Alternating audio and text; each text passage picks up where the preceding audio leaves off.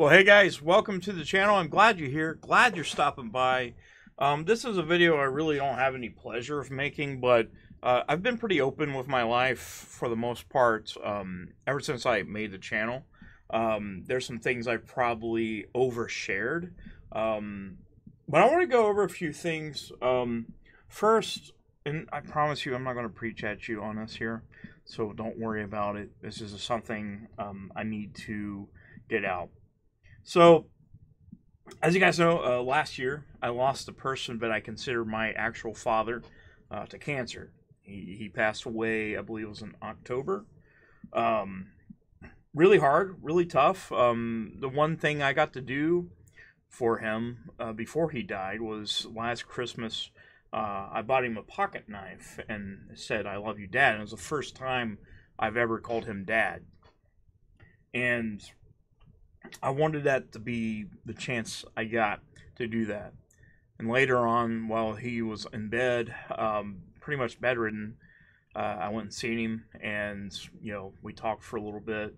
And as I was leaving, he said, "I love you like you're my own."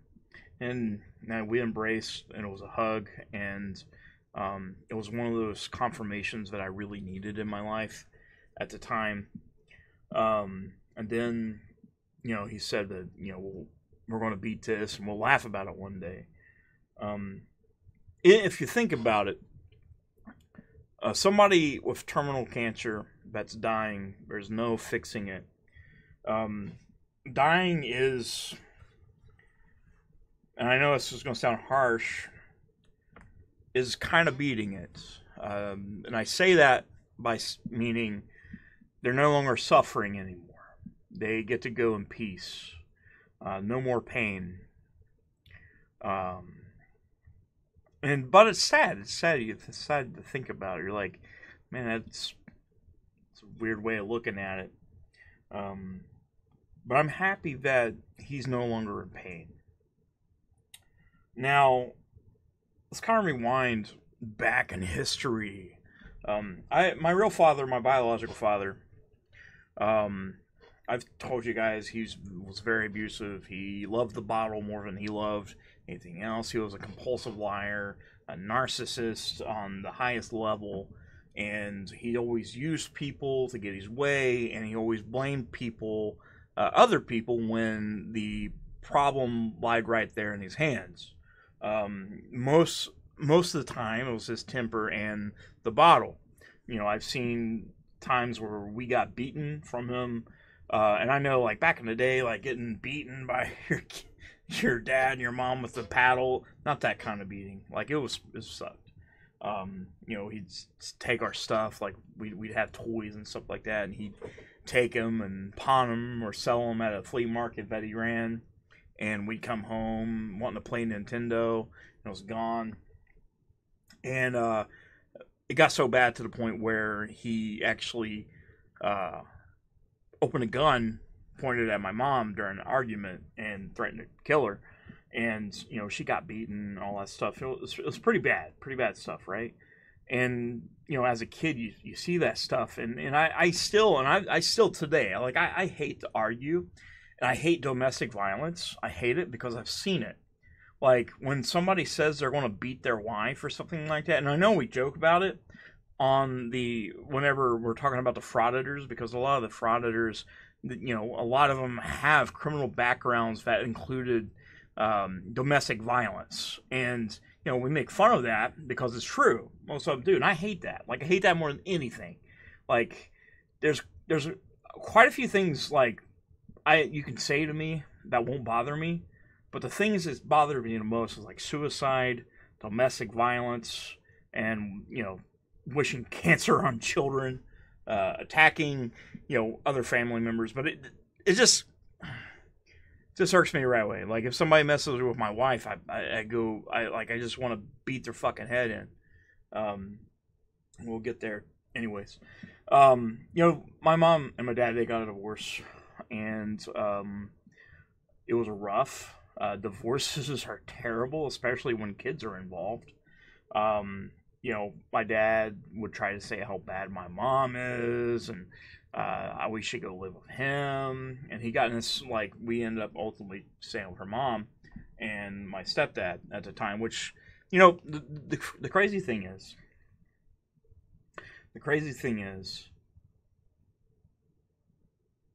my whole life, and this doesn't sound so childish, my whole life I wanted a father. I wanted a dad. I wanted a father that would be there for me. And my stepdad came in, and I disrespected him for a long time.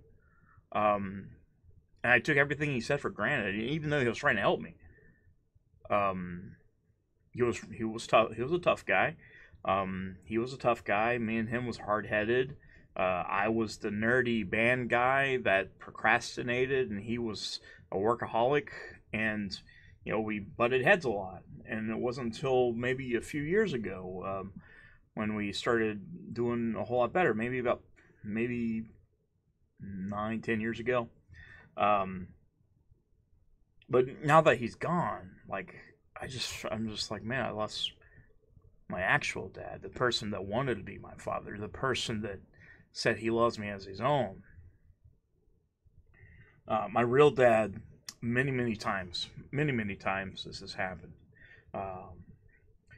He would get kicked out of his significant other's places because, you know, the bottle or the abuse. He'd get kicked out, and he'd want me, my brother, or somebody in the family to step in, and he's going to live with us and all this stuff. And, you know, there would be times when we, like, let him stay all night or something like that. We'd help him, give him money.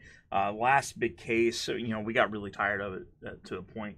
A couple years ago, he got kicked out again because, again, the bottle, the temper, and he was in a relationship with somebody that was exactly the same way as he is.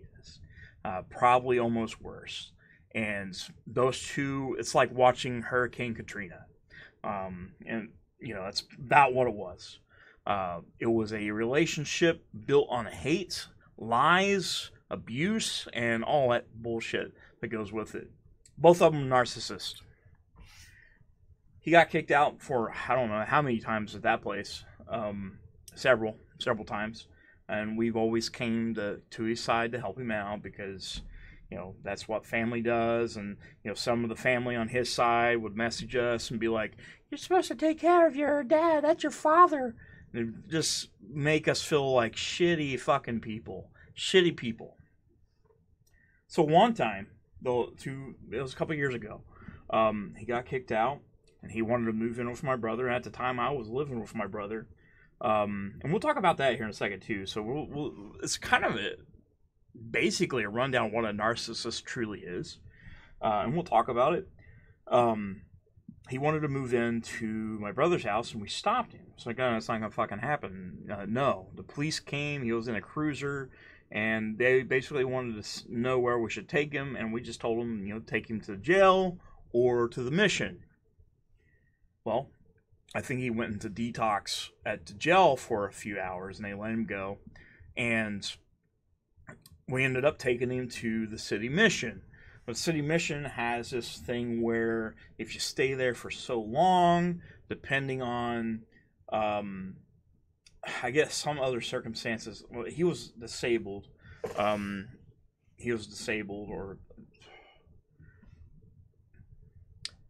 I think it's a fucking lie. Because he's stupid. But he was disabled. And he would be on a short list to get a low-income apartment. So he begged us to not make him stay there. And so we know you're going to stay. But we got him food. We got him drinks. And we said, you got to stay the whole 5 days. It was either 5 or 7. And I could be wrong on the numbers. And we just kept him on it. It's like, you just need to do it. Just fucking do it. And everything went through. The Workforce Development Center in our area was able to get him a low-income apartment. So we helped him out. We got him moved in there. My brother got him a bunch of stuff to like a bed and couch and all this stuff. And me and my wife brought some things. And we gave him money and all kinds of help. Well, he said, I'm never going to do this again. This is my place. I'm so proud of my place. And anyways, a few months down the road, he brings in the girl that was the toxicity train came back to town, and both of them ran havoc. And what happened, and I'm assuming, he said and we warned him on it. It's just like, if you move somebody else in there, they're going to raise your rent substantially. So I think he was only paying like maybe $300, and he moved her in. The drinking still continued, all that stuff. People probably got pissed off because of the yelling, and he decided to move to another place, which he told me and my brother that, and probably other people in the family, that the new place he's getting is bigger, it's in his name, and it's all his, and nothing can happen with me. I was like, okay, that's good, fine, that's great. And I say, is she moving in with you? He's like, well, she's staying with me. I was like, she's fucking moving in with you. That's what's going on. So, a few months, like, he helps my brother out, like, doing the babysitting and all that stuff, and I haven't talked to him really in a few months. And today he messaged me while I'm at work, because, I think it was last week or week before, I got a phone call from his number, and his so-called girlfriend called cussing me out, like leaving a voicemail, just cuss me out and basically talking shit about my family. And I was like, okay, block phone number. And he texted me from another number, and I said, who was that, by the way? And he said, oh, it was her. It wasn't her. I was like, she messaged you, she called me on that phone. She said, well, that phone's in Huntington. I was like, no, you're texting me on that phone right now. You have that phone in my hand. The same phone number that she called me on, you are texting me on. You did not lose your phone in Huntington. You have it in your hands. I think I fucking messed that one up, but it was something like that. So ultimately, he texted me from a phone that she cussed me out from for no reason. I haven't talked to him in months. And anyways, this is about the time my brother was having a new child. I'm sorry, this is going to be a long video, so hang in there.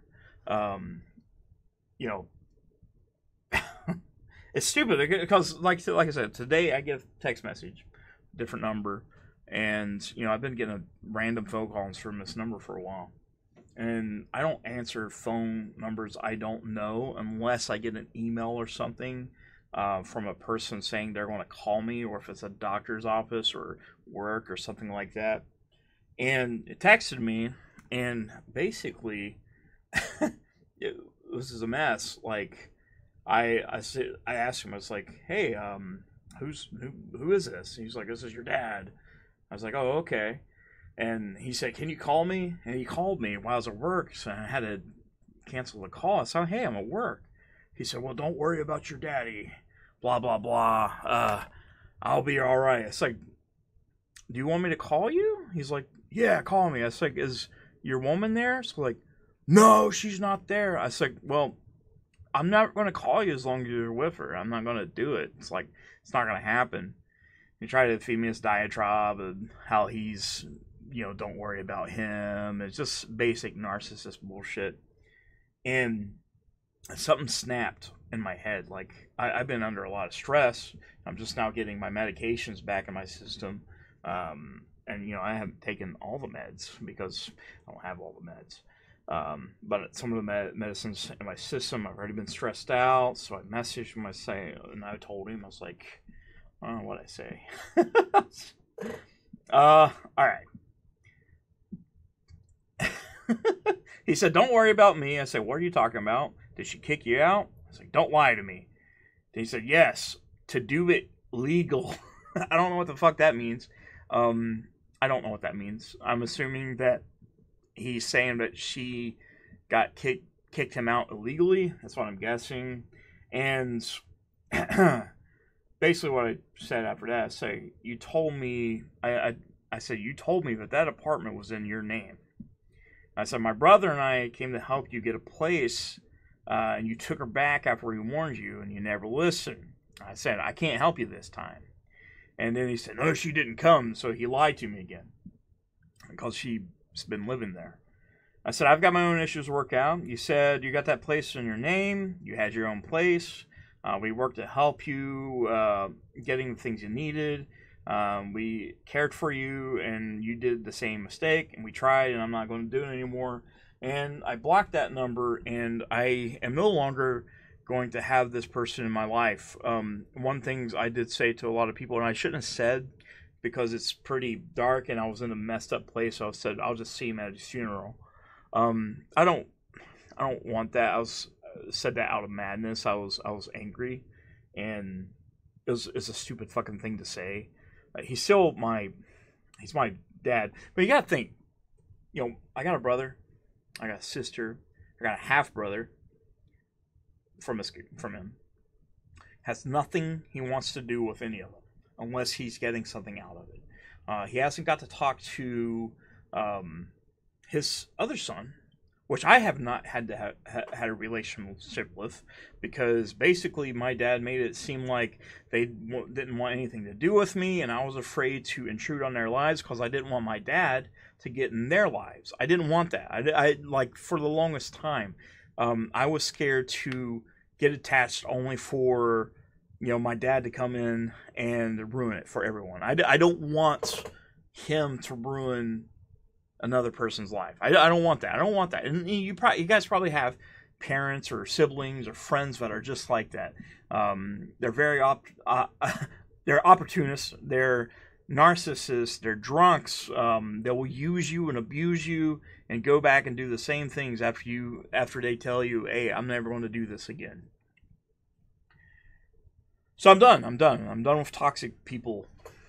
Toxic family members, anyways. It did make me mad. I don't know why I'm mad. I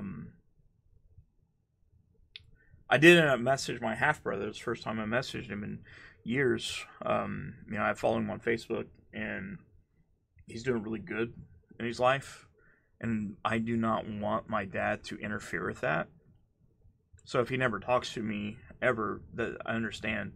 I'm proud of him. I really am. Really proud of him, and I wish I would have had a relationship with him for the longest time, but I think that ship's already sailed, and I would love that.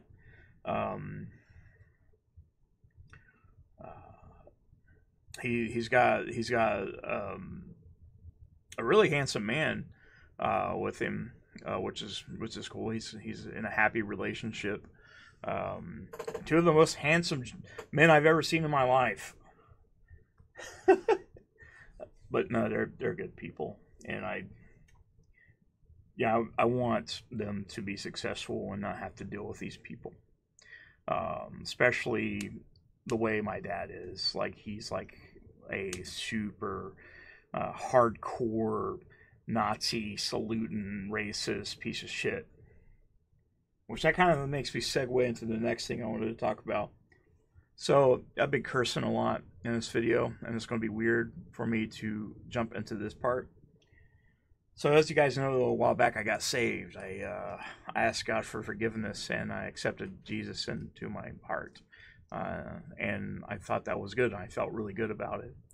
I have had times where it's been frustrating, just like anybody it could tell you if you're a Christian. Every day is not great.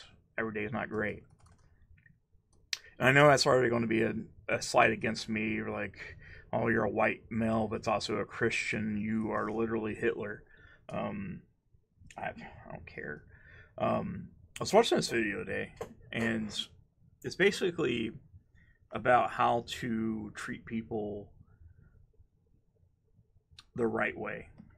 As you guys know, I'm not very PC. I say some things that I shouldn't say. Sometimes jokes I say, even though I don't mean them towards any other group, I aim at one person. It does hurt other people. It does. The more I think about it, the more because I have friends that are a part of the LGBTQ community, right? I have a lot. And, I got doxxed a while back for making fun of Jilly and saying, I said he's gay. But, at that point, I'm not I'm gonna be erasing that term from my vocabulary.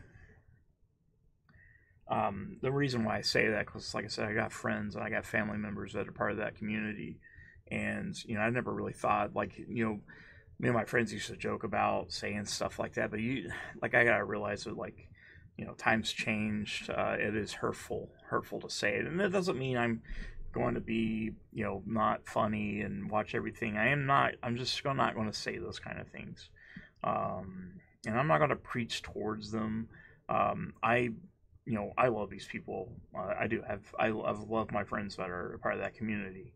I have nothing against it, and my brother, I would love to have a relationship with him. But I'm not going to be using that kind of language in my vocabulary anymore. It's just not going to happen. I'm not going to be talking about any of that stuff, especially to my friends. I don't think I'm just going. I just think it's just, at this point, it's better just to not talk about that kind of stuff. Leave 2005 to 2005 where it belongs. So it's like I got to realize I'm not in the Call of Duty lobby anymore. I got to realize that. I just got to. And I know some people are like, "You're lame. You're bending the knee. You're going woke." It's like, no, I'm really not. I'm just going to be me. I'm just going to be me. I'm going to do what I do. I'm not going to get involved with anything else. The whole point of this channel is mental health, having fun, sticking up to bullies, calling them out. But we have to kind of watch what we say. I got to watch what I say. I have to. And I know, hopefully you guys won't get mad at me for saying this stuff. And it's kind of it all spilled off from this one text message from my actual father. Like, I was like, man, I don't want to be like this motherfucker. I got a lot of praying to do after this one, I'm sure. Yeah, I'm doing all kinds of sinning right now. I'm not perfect. I'm not a perfect Christian. I'm new at this. I don't want to be like my dad, and I will work my hands to the bone to never be like him. I might say some offensive things from time to time, so you'll be like, whoa, don't say that. But I'm going to do better, do a better job at doing this. Doesn't mean we can't have fun. I mean, we still got the other stuff, and I have a lot of plans with the Rodney Freedom stuff. But I just wanted to see what you guys saw. Have you guys deal with narcissistic family members? Have you had somebody in your life that's been so terrible? And it's almost over, I promise. I look back at, like, when I was on hard times, when I was going through hell a lot in my life. Like, I don't want to say that it was other people's fault, because for a long time, it's like, it was their fault. They caused this. That was some terrible things. I had friends that helped me out, that stepped in, and I'm forever thankful to them.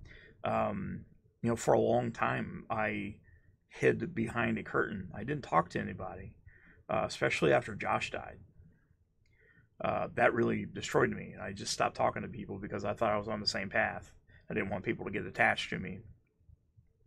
And, a lot of people that helped me out, they never heard from me again for a while. Because I was too busy hiding. I was in a deep sack of depression, and still am. But I have a lot going for me now. I have a wife. I have a nephew and two nieces. I have a family. Like, I have a channel where people actually like me. No, it's not a big channel, but I love you guys. You guys are awesome. You guys give me support, and that's great. For many, many years, I made videos with 0 to 0 views. Nobody watched them, but I have people now that hops on it. It's like they actually like what I have to say. But I do want to help people. I don't want to be like him. So if you're one of those people in my life that has helped me, that's helped pick me up when I needed it, I just want to let you know I love you. I love you, and if something ever happens, I'll do my best to help you out the best I possibly can with what I have. You know, the last few weeks, well, the last couple months has been pretty rough on my end. But I think things are getting better. I have a job now. I actually had an interview for another job that pays really good and has really good benefits. My current job does not have benefits and doesn't pay too good. It pays well enough, but it's just the benefits really helps. And I'm at least guaranteed to have a job in 6 months. Because right now it seems like I'm on a contract and I don't really want that. But things are lining up. I had a second interview today, and I think it went pretty well. And a good thing is in my area, like it's actually right here in town, so I don't have to go really far. I think there is some traveling though. I might have to go to like Cincinnati or Columbus every once in a while. But if you guys have people in your life that's toxic, the best thing I would say is when you get to the point where you can't take it anymore, drop them. Drop them. Let them figure it out themselves. You can only help somebody else so many times. And if they keep on making the same mistakes, and yes, I am guilty of that. I've made the same mistakes. And looking at my life, like I swear to a whole entire existence, but I'll never, ever be like that. I'll never be like that. I would never do it. I'm not going to blame other people for my problems. I'm not going to. Ultimately, I made the decisions that caused me to have my problems. Sure, they may have been some help, but ultimately, it was free will. If you're a Christian, you know that God gave you free will.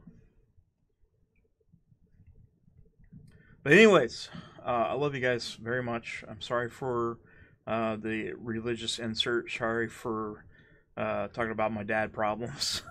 But yeah, I'm just tired, guys. I'm just tired. Like I don't want to deal with him anymore. I give up. I really do.